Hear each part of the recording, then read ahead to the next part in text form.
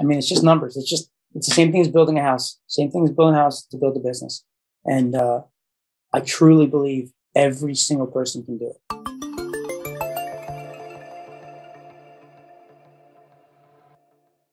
Hey guys, what's up? Welcome to the channel. Welcome all you performance marketers, a place where you learn about affiliate marketing, lead gen arbitrage, and all that good fun stuff that we all love.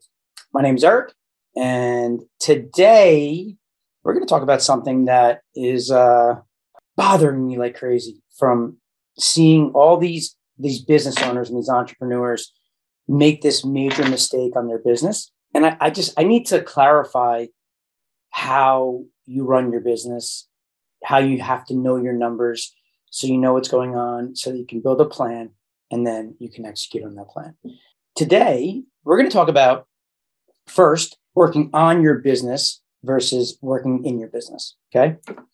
Second thing we're going to talk about is how to analyze your numbers, how to figure out what your numbers look like to know what you're really making. Because a lot of entrepreneurs, they'll get their 2 Comma Club award, right? They did $1 million. Well, they're talking about the top line revenue. That's the total revenue that they got. But guess what? There's costs involved, right?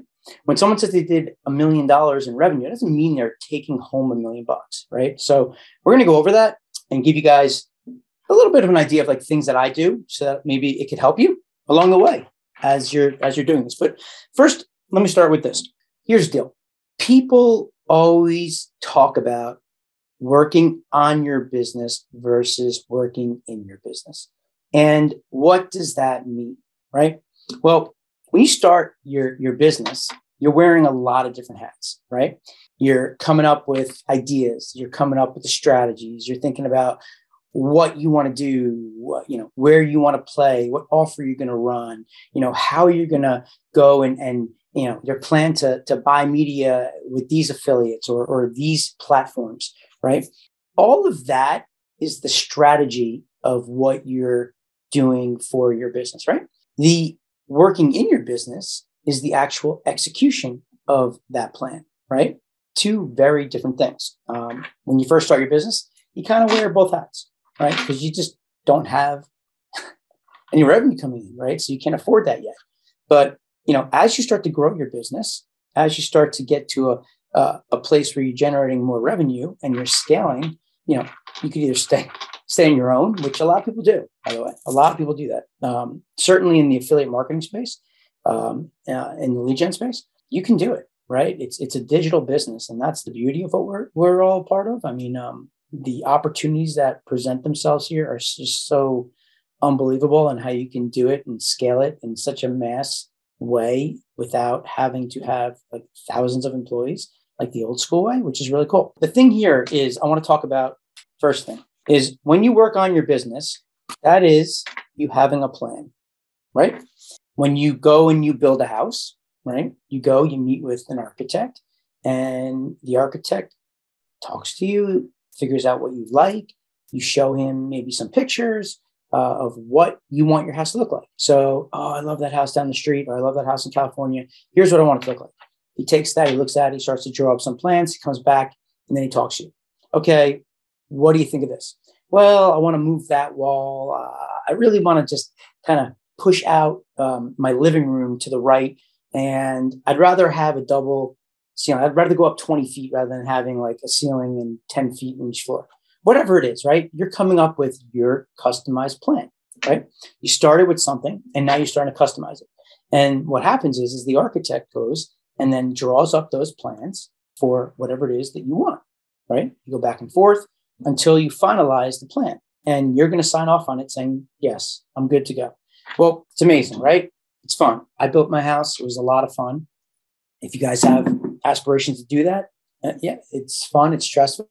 I recommend it.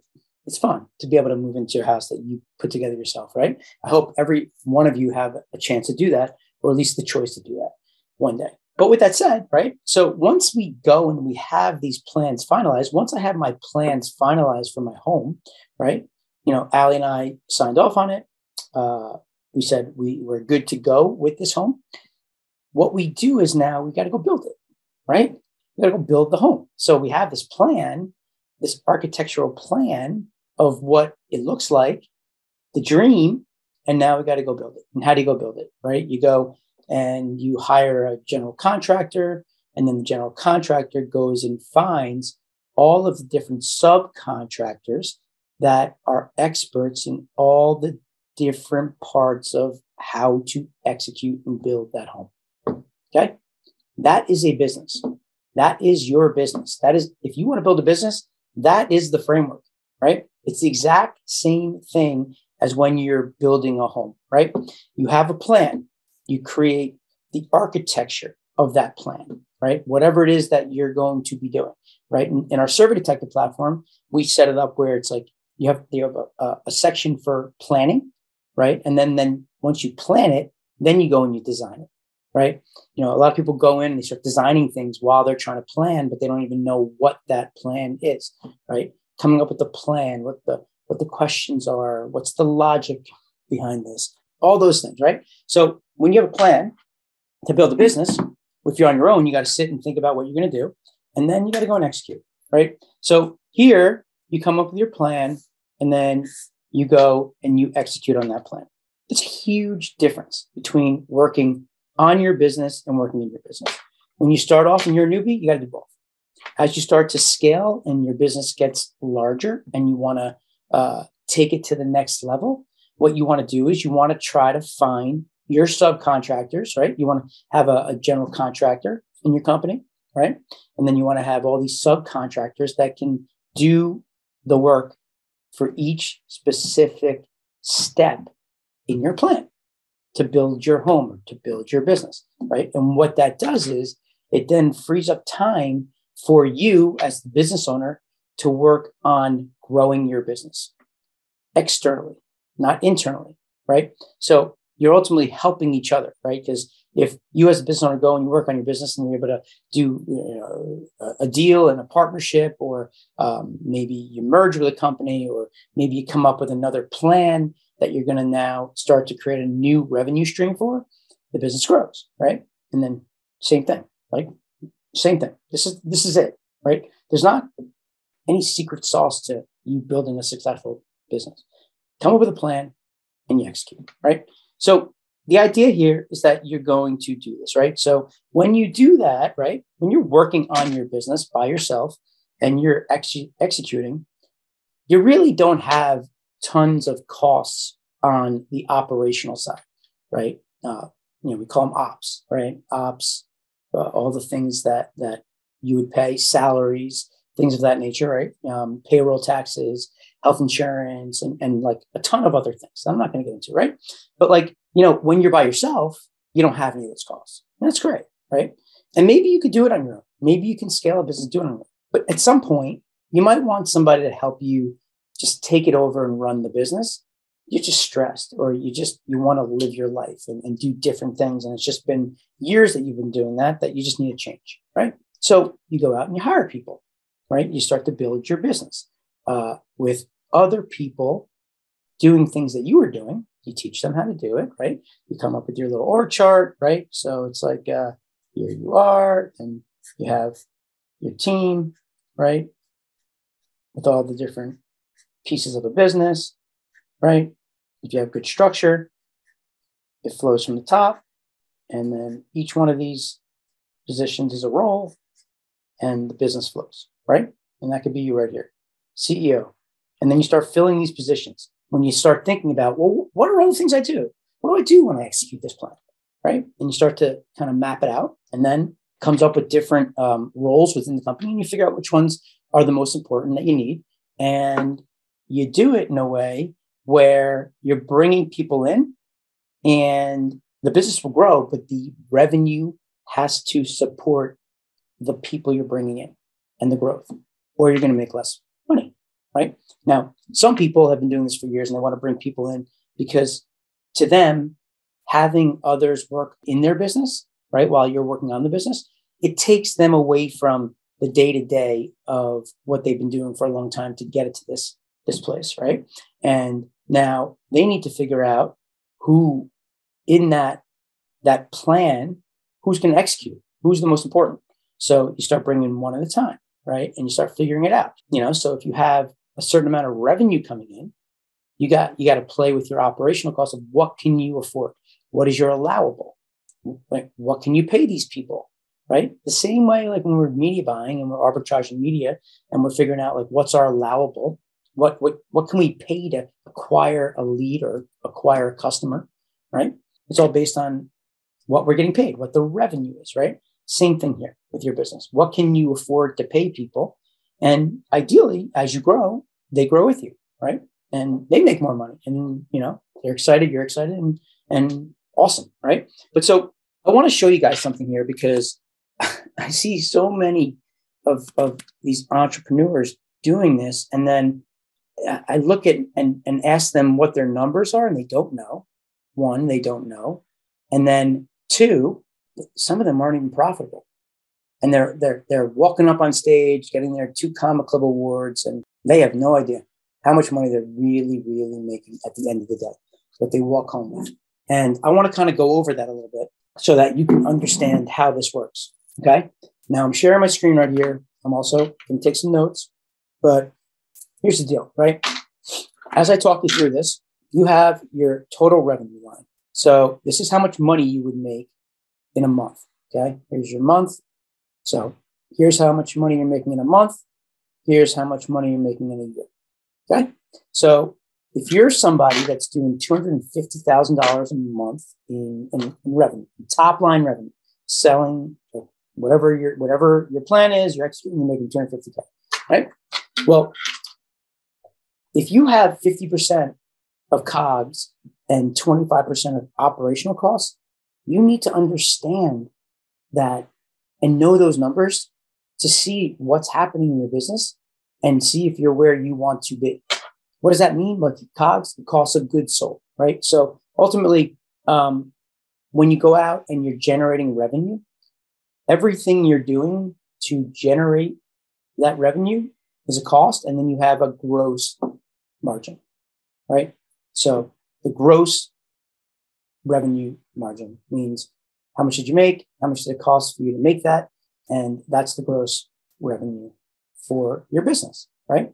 So even in that case, right? Oh, wow, well, I'm making 2 commas and I'm working on 80%. So, $800,000 is my cost. So I have 200K, right? Well, depending on what's going on in your business, you need to know what your operational costs are and where that nets out, right? In addition to all the taxes that get involved, that are a whole other story. I just want to talk you through this as different scenarios because I've seen so many different entrepreneurs, and I want you to see 4 different businesses and what's going on. I have a business here that does $250K a month. I have a business over here that does $500K a month, right? So, and every one of these companies is very, very different. The more revenue you do, things change, right? If you have a business where you're scaling your business and all of a sudden you're starting to scale to a place where you really want to take it to the next level and you have to hire people, well, there's other issues there than just the go and make money part, right? There's the part of where you need to be able to actually execute and do it in a bigger way. You may need more people, right? And as you grow as a company, you need to learn how to do that. It's hard.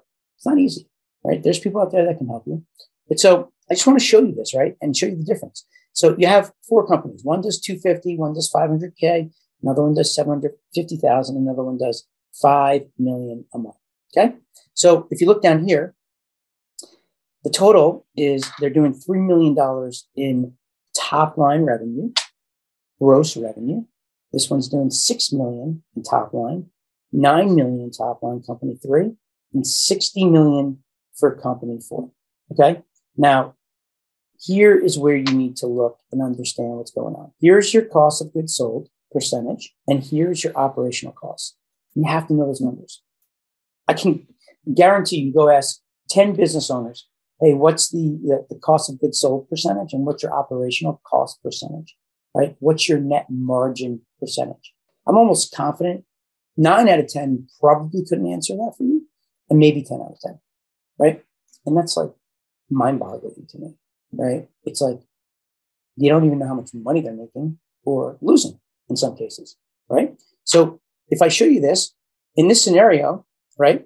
You're out and you're creating a plan, and you got to tell either your salespeople or you as the person, as the affiliate, or the person arbitraging the leads, right? You need to know what your allowable is, but you also need to know what kind of margin you want to work on, right? There are people that work on 20% margin, 30% margin.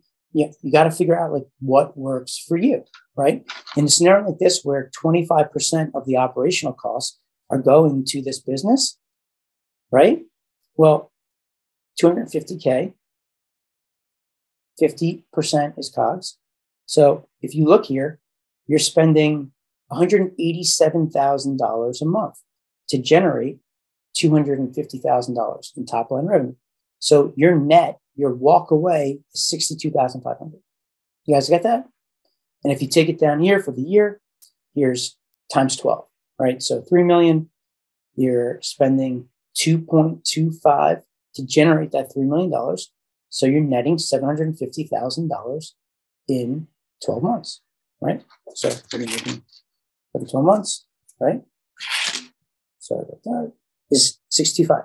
If you wanted to scale your business, let's say to $500,000, well, you could take some money from your net margin of 625 and go hire somebody, right? Now, you could still work here. It'd still work at 50%, right? Well, in that scenario, you're hiring a new worker, the revenue is going up, it supports the hire, it's working. So you end up making $1.5 million in that business. Let's say that, you start to scale and now your costs of goods sold are going up. So now, what does that mean, right? To acquire a customer, to acquire in affiliate marketing, to just get an offer out in the market and make money, it may be costing you more money. Maybe the cost of Facebook going up. Maybe things aren't converting as well. Maybe the advertiser isn't paying as much as they used to for whatever that specific business is, right? Maybe they used to pay you a cost per acquisition of $100 a sale, and they lowered it to 80. If your costs stay the same, you're going to make less money, which means you're going to work on less margins, right? Does that make sense? So in that scenario, what happens? You got to go back and figure something out, right? You got to go, look, you had a plan, you were executing that plan, it's working great, but all of a sudden your cost of goods sold went up. And if you're not paying attention, you're going to be making less money, right? So if you see here, if it went up to 6, let's say that happened, right? And you didn't hire anybody and the business stayed the same. You just went from making $750K a year to $300,000 a year. Dude, that ain't cool. And you're going to go at the end of the year to your accountant, and your accountant's going to show you your tax return, but what? Dude, what are you talking about? How do I only make $300K? Well, your revenue stayed the same. Your ops cost stayed the same. You didn't hire anybody, but your cost of goods sold went up 15%. Well, why did my cost of goods sold go up 15%? You go and you analyze your business. You look and you recognize that your advertisers were paying you less, or it was costing you more money to acquire that sale, that lead. The media costs more, right? Whatever that is, then damn, you got to go figure it out, right? Because business doesn't just stay as is all the time. It's changing all the time. You got to be looking at your numbers. You got to be paying attention, at least monthly, right? Now, if you want to be back at the 50% and you have sales guys, well, you got to go talk to them and say, guys, listen, the business that we're doing here with this partner was great, but when they lowered our payout, it changed things. It's just not as exciting as it used to be, right? Let's say that we went up to $325,000 in revenue per month versus $250,000. We're still making more money on the $250,000 a month. We're still making more, right? $750K. We're making $390 here, right? I mean, I put some things here where I just showed different revenue numbers playing around, right? So like, 400. Well, at 65%, right? If the advertiser is going to pay you less, well, either you got to increase the margins or you got to be able to do more volume, right? So for this business to be worth it, to actually be on par, let's say you do $1 million. So if you do $1 million, look at that. You guys, look at that. For you guys, let me just show you these numbers. Crazy. for you to make more money than you did over here, you would have to do an extra $400,000 in top line revenue to be able to make 780 grand a month in a year, right? You'd be making $7.8 million top line, right? So you can go get your 2 comma club. Maybe you're close to the 10 million that people are talking about, and that's amazing. They're going up and getting their $10 million dollar award, which is great. And then this guy over here, who only did 3 million versus their 7.8, right? He almost did $4 million more than him, but he's making more money. This guy's making more money over here. Company one is making more money. And it's so important, guys, for you guys to pay attention to that, because things change in the business all the time. And when they do, you got to go back to the drawing board. You got to go and look and constantly analyze and optimize. It's an ever-changing world. Nothing ever stays the same. You're never going to have the same deal all the time. Deals always end. Businesses always change. Time never stops. We keep getting older. As much as you think you're in control, you are not. So you got to pay attention to your business. Okay. So let me just show you some more, right? Like, so over here, this is like, this is just like accounting 101, right? If you did 750K in the month and your cost of goods sold was 70%, right? So that means you're making 30%. And your operational costs are 25%. You're spending $712,000 a month to generate $750,000 a month, $37,500 per month. You know, this company may have 15 employees. I mean, headache central. You're dealing with all this stuff. Maybe there's another reason why you're doing it. Now, listen, if you're looking to sell your company and have an exit, sure. They do care about the size. Like, firms won't even come talk to you when you're too small. You know, you usually want to see, like, you know, depending on the size of the operation that you're going to talk to and who's investing, you usually want to see at least like 7-8 million, north of $10 million in top line, right? Before they start looking into your business and investing. You know, there's other cases depending on who you're talking to. Talk to a small boutique shop. But, you know, in that scenario, you're at $9 million in top line. There could be an investment firm that might want to come in and invest here. And maybe here. Over here, where you're making your 750K at 3 million, they may not even talk to you. Is it scalable? Maybe. Maybe it's not scalable. Maybe this business isn't scalable. So what would you do? Right? You'd have to come up with another plan, right, on how to grow the business. You don't want to sit and just get complacent, because one day it's going to stop. It's going to go away, right? And that's another mistake that all these entrepreneurs make, is that they're making money and they just kind of sit on their thumbs. They're never building their pipeline and hustling and doing other things to scale the business, to support the business. So if, God forbid, that went away, you still have other revenue streams coming in. And guess what? Hopefully it doesn't go away. And now you have 2 revenue streams coming in and 3 revenue streams. And now your business is growing. You're making more money than you could ever even thought of or dreamed of. And life's good. And everybody around you is making money also. We're all happy, right? So these are really important things you need to figure out, right? Like, you know, when you're scaling a business, right, it's natural that if you're going to go from 250K in top line revenue versus going to $1 million a month, you may have to work on smaller margins, right? And that's okay, right? But it has to make sense. The numbers need to work, right? So like when you're doing that, and we talk about this all the time in my company, right? When you're doing that, right, at $1 million, at 65%, right? If we can get from 250 to 1 million a month in top line revenue, you're doing 12 million a year, and now our costs go up to 65% a month. We stay at the 25% operational costs, and now we're netting $1.2 million. What is that? It's 10% net profit percentage, right? I should show that here, right? So here, net margin percentage. Yeah, I just want to show you this, right? Because these are very different companies. A company over here doing $5 million in top line is massive, man. It's massive, right? Well, looking at their numbers, well, they're working on 20%, and they have operational costs at 15%. What does that mean? Wait, 15%. for a company doing $5 million versus these companies over here, 750, 500, 250,000 top line. So their percentages are 25% of their revenue. Why would a company that's doing 5 million have a smaller percentage on the operational side? Wouldn't they have more people, right? Wouldn't they have more costs? Wouldn't the numbers be right? And the answer is yes, they would. But you got to understand, these percentages are all based off of how much money you're making, right? So if you look here, if you're making $5 million a month, only 15% of their operational costs is coming off that top line. They're still spending $750,000 a month on all of the operational costs, salaries, people, and everything else that comes with ops, right? Versus someone that's at $187,000 a month, or $125,000, or $62,000, right?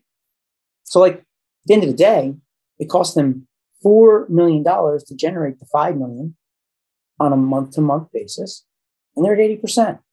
So they're working at much smaller margins over here than all the other companies. They're working at 30%, right? They're at 35, they're at 50, right? So if you look, they're at a 5% net margin percentage. Look at the top line revenue, $60 million. Wow. It's a big deal, right? Yeah. When you look at that, what's crazy about it is, if you look here, they're making $3 million off that 60. Now, it depends on the type of business, but if you wanted to sell that company, usually they want to have a sales force. They want to have some volume. Maybe you want to go public, right? At $60 million, they can give you a multiple on the top line or the bottom line. The bottom line is your net, it's your take home, versus your top line is your total revenue. So there are times where companies will acquire other companies to get the revenue from them, right? They care about the net margin, but they need the revenue. They need to take their business. They need to be north of, let's say, 150 million, right? And currently, one company is doing 95 million, right? So when they acquire this company that did 60 million at 155 million, and now all of a sudden, maybe they can go public on the stock market, and you get shares, and then people start to buy your shares, and you start to create serious wealth, right? And the whole plan there, right, is, yeah, you have your business you're running, and you're only working on a 5% net margin for this current business. But now the stock market starts to trade, and there's X amount of outstanding shares. You get, let's say, 1 million shares from selling this company. So you have 1 million shares of the parent company, and now the stock IPO is at $10. Guess what? That stock to you is worth $10 million. There's no cost to that. You're a shareholder. You have $10 million of stock. That has nothing to do with the 5% that you're making within the company. That's definitely more detail on strategies that companies have, but it's massive. So there's a lot of different things. That all comes down to, what is your plan? What is your plan? What kind of company do you want? What is your plan, right? And when you have a plan, you got to think about it as, first off, you got to have an overall, what's my plan for this year, right? So a yearly plan, right? But where do I want to be in 3 years and in 5 years, right? Rome wasn't built in one day, right? You want to have a business doing $60 million.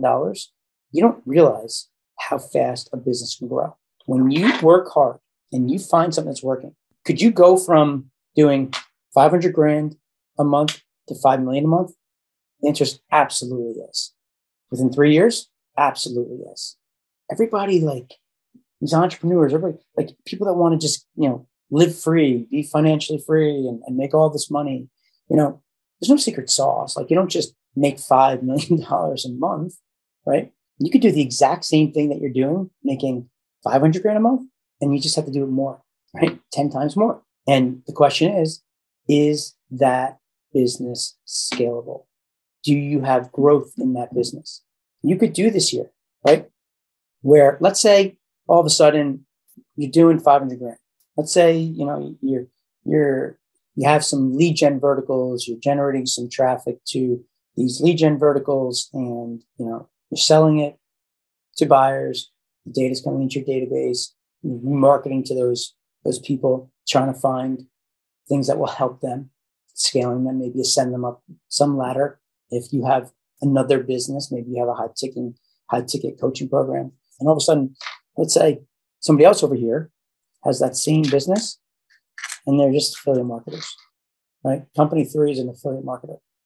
Well, let's say they're working at 70% margins, but they have 2 employees. Look what happens. It's $1.2 million. And they're working at a 20% net margin percentage of profit, right? Versus the 10% over here.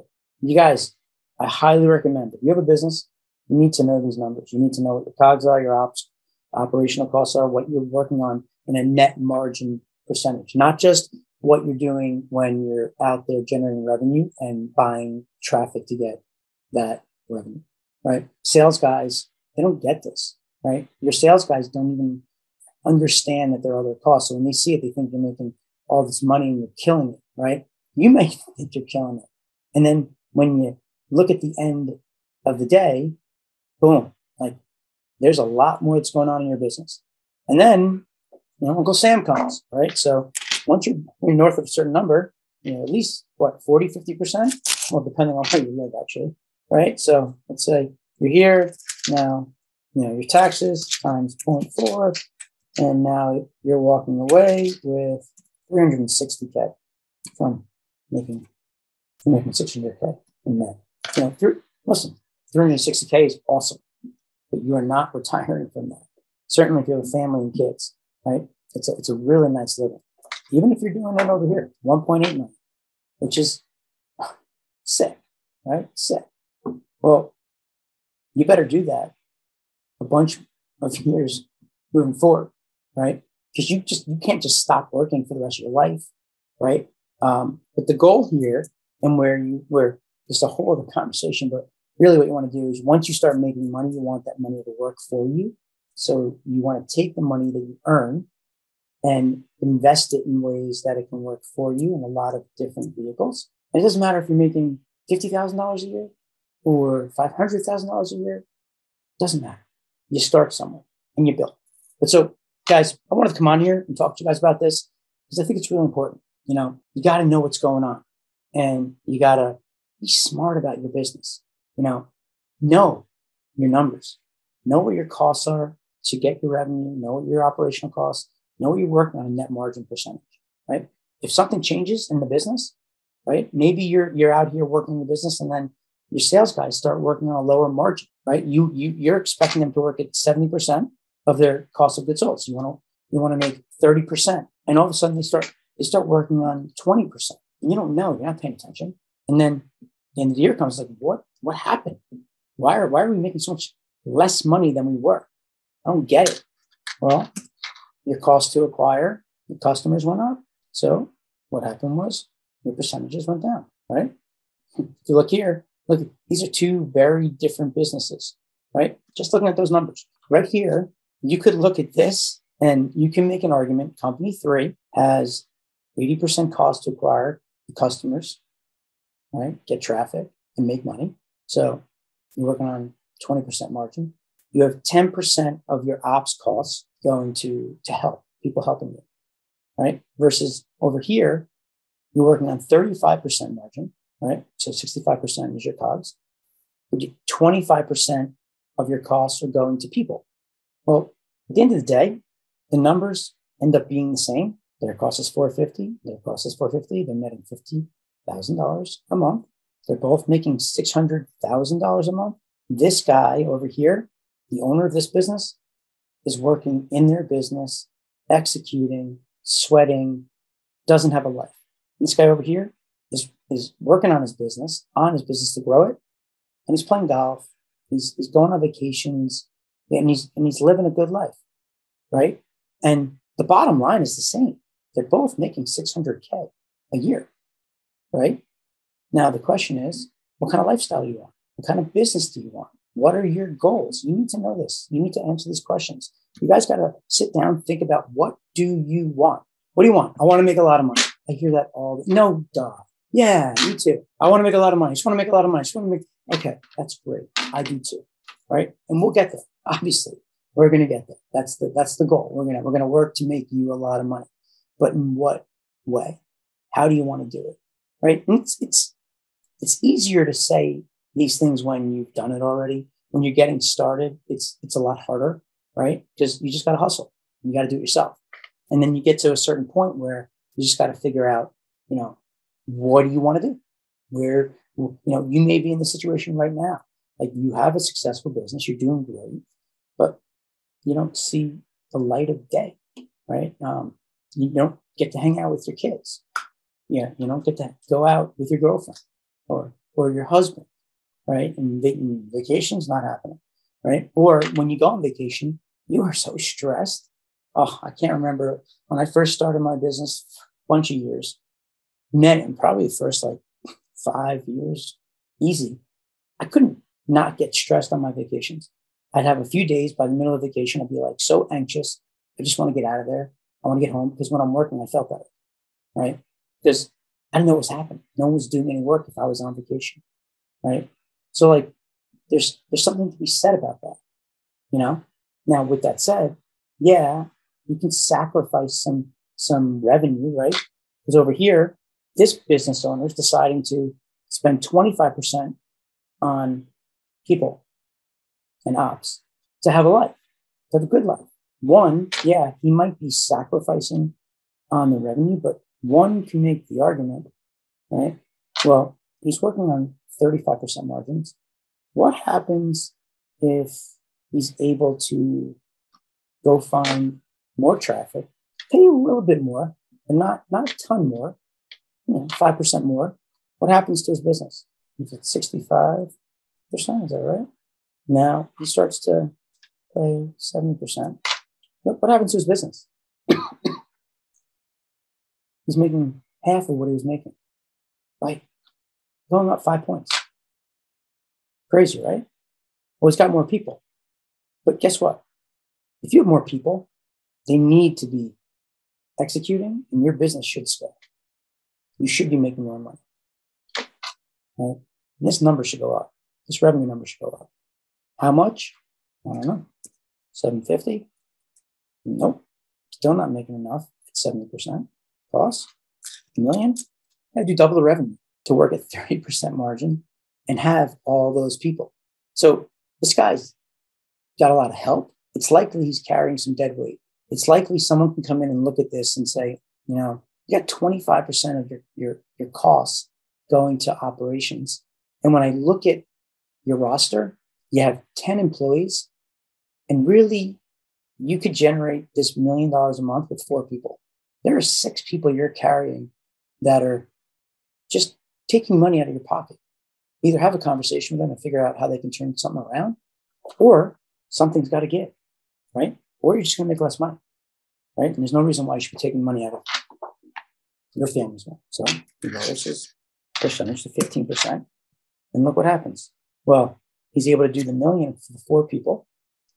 Now he's got a net margin of $1.8 million that he's making because he's able to operate the business more efficiently by building systems and processes, maybe having some 1099s, consultants, right, that work for less money, that do more of the busy work. If you just get organized and know what needs to happen.